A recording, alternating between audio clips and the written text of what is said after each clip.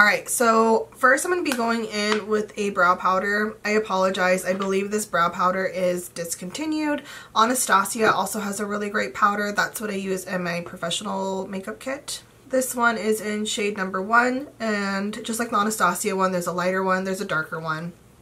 I sometimes just only use powders, just depending on my mood, but typically the lighter colors you're going to be using in the front, the darker colors you're going to use in the tail of the brow or in any areas that's a little bit more sparse. So I love teaching people how to use powders for brows, especially when they're new. It's very straightforward. Your products are going to last a really long time, and powder is super forgiving. I also love to use powders for bridal looks because since it gives you a little bit more of a diffuse, soft brow, it shows up in photography really nicely. So what I like to do is just start off by mixing the two shades together, tapping off the excess, and then this is just the Benefit Brow Brush. I believe this is still available. And I like to brush my brow hairs up to help kind of create that lift. And then I like to start in about 2/3 of the way of the brow because we don't want the front of the brows to be too harsh or too dark. And what I'm going to do is just create my baseline. You can do this with a pencil as well too. I just like to use powders because, like I said, they're going to last you a very long time. With pencils, I typically like to, pencils that are very kind of thin, that you twist up, I like to use those and save them for more of those hair-like strokes because they're really great at doing that, because honestly you eat through those pencils really quickly. I don't like to use them to fill in the brows or do the baseline. Alright, so we're going to mix the two. I brush my brow hairs up. I'm just going to start by outlining the bottom of my brow. Super important when it comes to brows is to use a light hand and very short strokes because you don't want your brows to look so drawn on.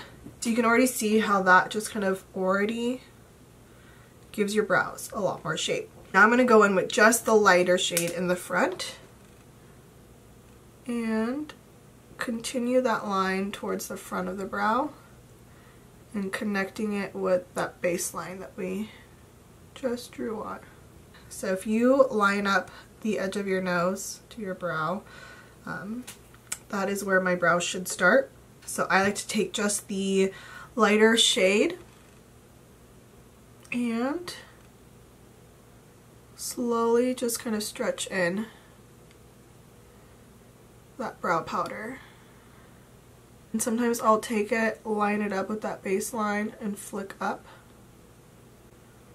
And later on I'll kind of go in and show you how you can create those little brow hairs if you need to. Also, when you're working with brows, take like a split second, back up from the mirror and look at your brows from afar. So one, that you don't go too heavy-handed, and then also just making sure that you have symmetry between each brow. Especially with powders, if you ever feel like you applied a little bit too much, you can really just take that spoolie, and depending on the amount of pressure you add, will either help kind of like soften or erase it. Alright, and so since I like to create a little bit more lift with my brow, I like to focus on thickening up the arch towards my tail. And I like to do this with a pencil. This is the Gimme Brow Volumizing Pencil. So this is kind of almost like a powdery pencil, so it still kind of gives me that soft look, but I can also get a little bit more of a precision with it. So I like to start by kind of almost doing the same thing that I did on the bottom by kind of creating that outline.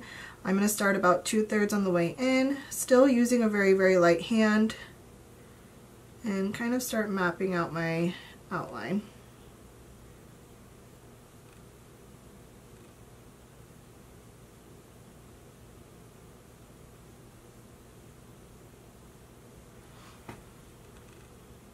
Alright, so once I've kind of created that lift on the tail, I like to go back in with my powder and just kind of fill in the back half of my brow.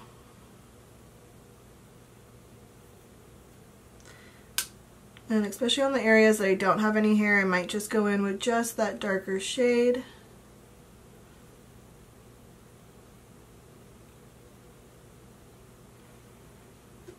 And then just with the lighter shade, I'm going to just slowly stretch it up. But I'm not bringing it all the way in.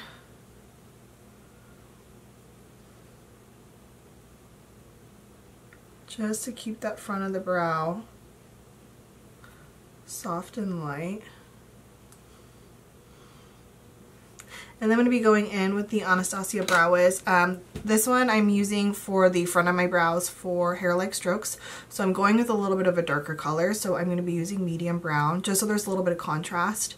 And if I were to be filling in my entire brow, depending on my mood, I would use either soft brown or taupe because I do prefer a lighter brow. So if you are wanting to create those hair-like strokes, I'd recommend going a couple shades darker. And so with this one, I like to raise my brows so that my skin is nice and taut. And then I start by placing that pencil towards my baseline, and then I'm going to flick upwards in the direction of my hair growth.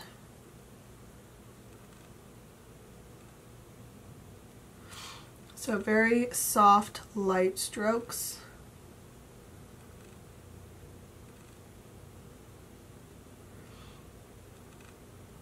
You can also do this anywhere that has a little bit of that sparseness.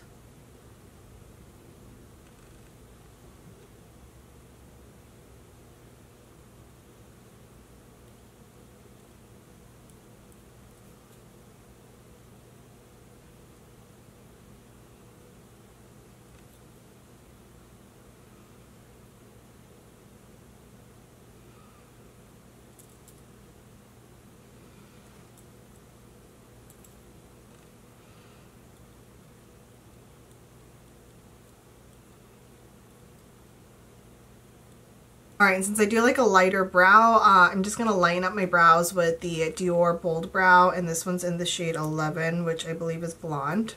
This is also nice because it gives you a little bit of like a volume and some hold as well too. So starting in the center of the brow and then working the way up towards the front. And I just kind of like to also use this product to fluff up the brows.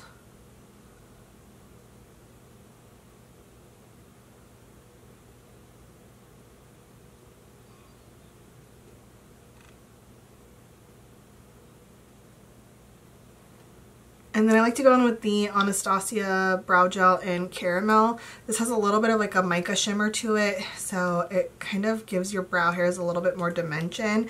And this one also just adds a little bit of kind of warmth to my brows. I love this stuff. I've gone through so many of these, I need to buy a new one.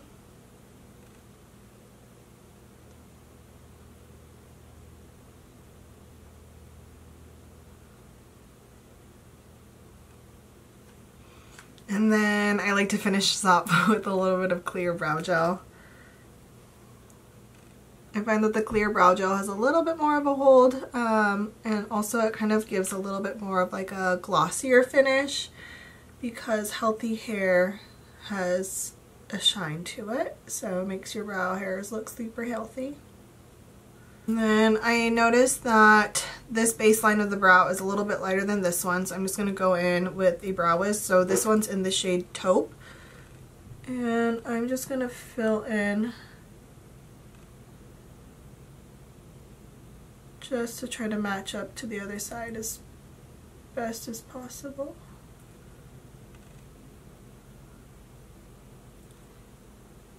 There you go, that looks better. Alright, and then if I usually have a little bit of extra time, I'll go in and clean up the brow bone. I love using the NARS Soft Matte Concealer. This one's in the shade Vanilla, and just very, very lightly.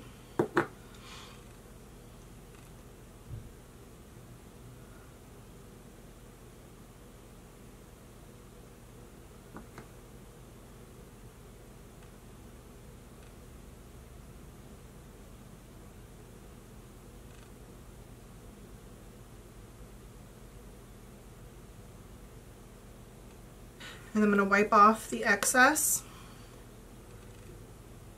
and just stretch that line and blend it out.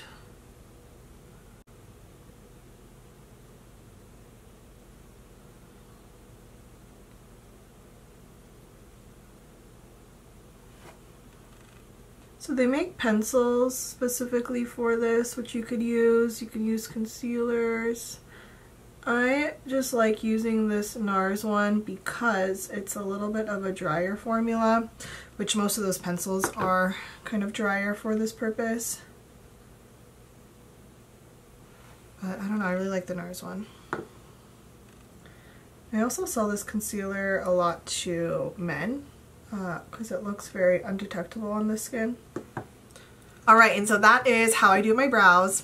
It changes up day to day depending on my mood or the look that I'm going for, but this kind of is my most used and favorite routine when I do have a little bit of extra time to layer the different products. And I will say these are kind of my go-to brow products at the moment. Those will change up as well too. If you guys have any questions or comments, leave them down below. If you need some recommendations, shoot me a DM or come see me at Sephora. Bye.